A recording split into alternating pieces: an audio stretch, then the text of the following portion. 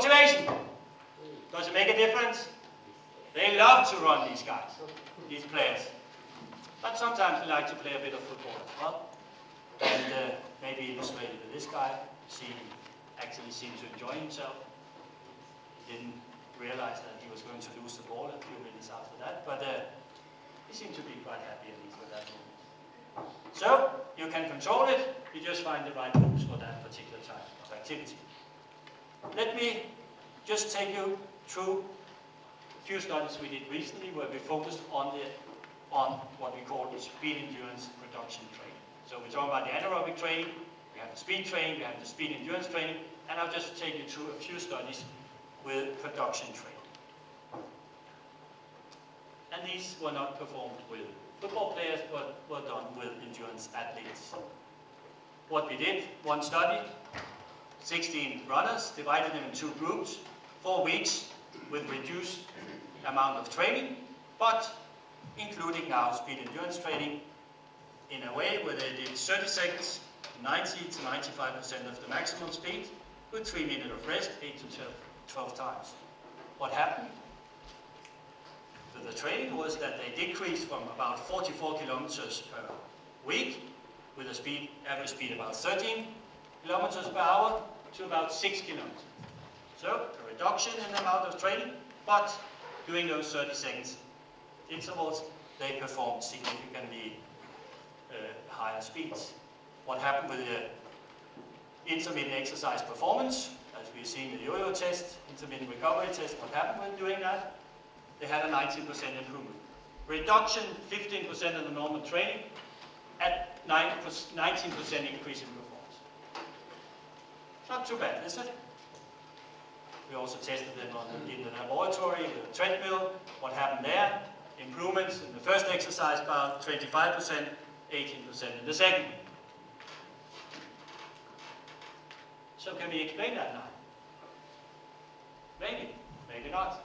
But what happened then? We took a muscle biopsy of these guys. And you remember those alpha 1 and alpha 2 now from the sodium potassium pump and the beta. And what did we see? Significantly elevated levels of those. Despite they have reduced the training to about 15% of their normal training, they have an improvement of the number of subunits of that sodium potassium pump.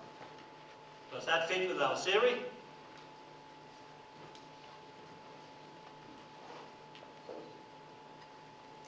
There are 2 possibilities. Yes or no? The answer is yes. More pumps, more potassium back, the better. There was a number of other parameters we were missing and we won't concentrate on them now. Okay, we could see also lower potassium levels. What happened with the 10K performance on that trail? So, no effect on the long-term performance. This is not what you do in real life. Go from one type of training to another type of training. So what did we do here? 25% reduction in training. We repeated those 30 seconds bouts, again with 3 minutes of rest. So they had not only that type of training, but we also still had some aerobic high intensity training, low intensity, and some moderate. But a 25% reduction in training. What happened with that? Significant improvement again in the first exercise bouts, as you can see here. What happened with the alpha and beta units? Here you have them again, alpha 1, alpha 2. A significant increase, at least in that case, in alpha 2. I won't ask you whether that fits with the theory. Think whether the answer could be the same as before. What happened now? Long-term performance. 10K, 37 minutes before. After 6 weeks of that type of training, 36 minutes. 1 minute improvement in a 10K. Performing 30 seconds of exercise bouts. You're not impressed.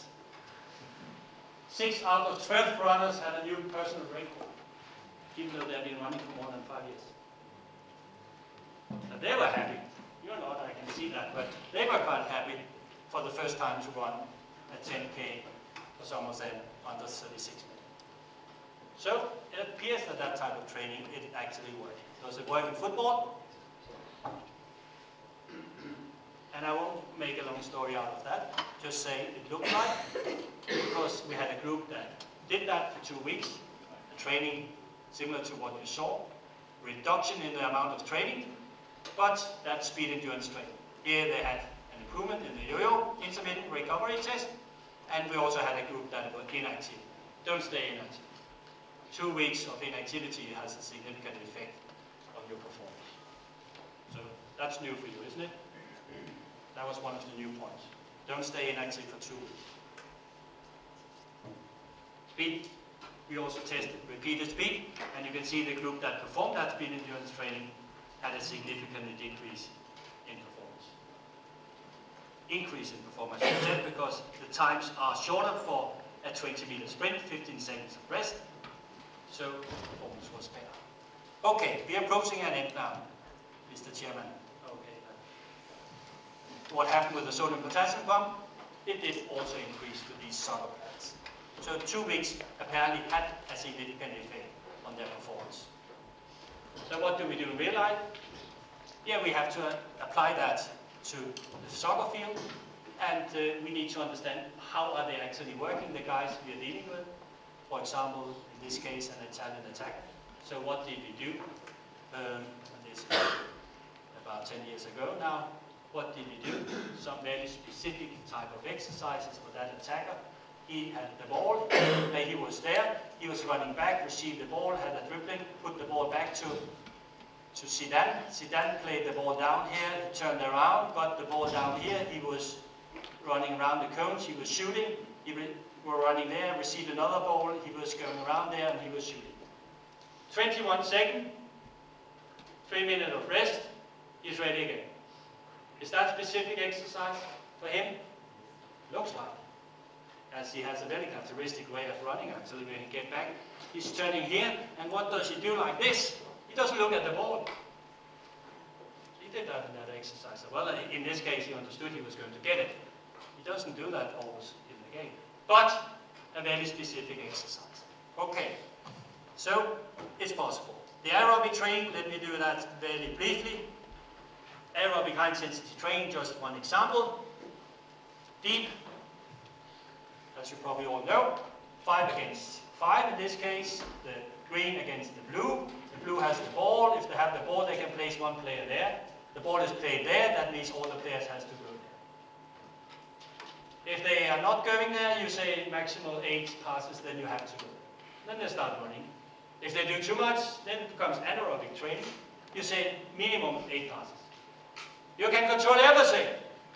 You're the coach. You don't ask anything. You just change the rules. And you are in control.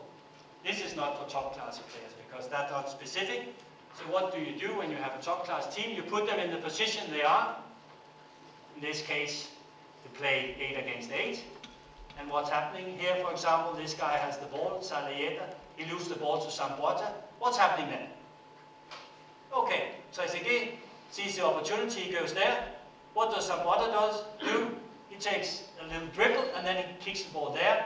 What's happening then? In order to score, all the team has to go there. What's happening then? He gets the ball, who's going to support him? No, maybe Nedved could support him. Maybe Del Piero could go there. Yes, he does, because he needs the support. Maybe they have 2 touches, so they have to be there. So what are we doing now? We not only do fitness training, we also do technical training. A long ball for Sambuata. What is Trezeguet doing with the ball? He takes it, put it back. Who's coming there? Okay, there's some tactical things. We have a guy coming. So suddenly they are playing in their position as in the game. So we have the tactical aspect, we have the technical aspect. Did we have the physical aspect? Yeah, we have a good chance to evaluate that. One way is measuring the heart rate, and you can go and see how each player has reflected to that type of activity. And you see for these 2 players, they are reaching those 95% maximum heart rate by doing this. Did it work? Apparently, yes. And you can be more specific. So, that was the end of my introduction to this theme.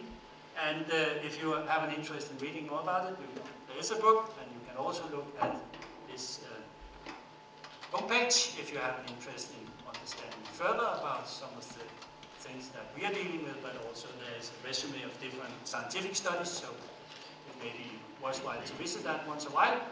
And by that, I would like to thank you and all the people that have contributed. This is just a part of them, and by that, I would like to thank you.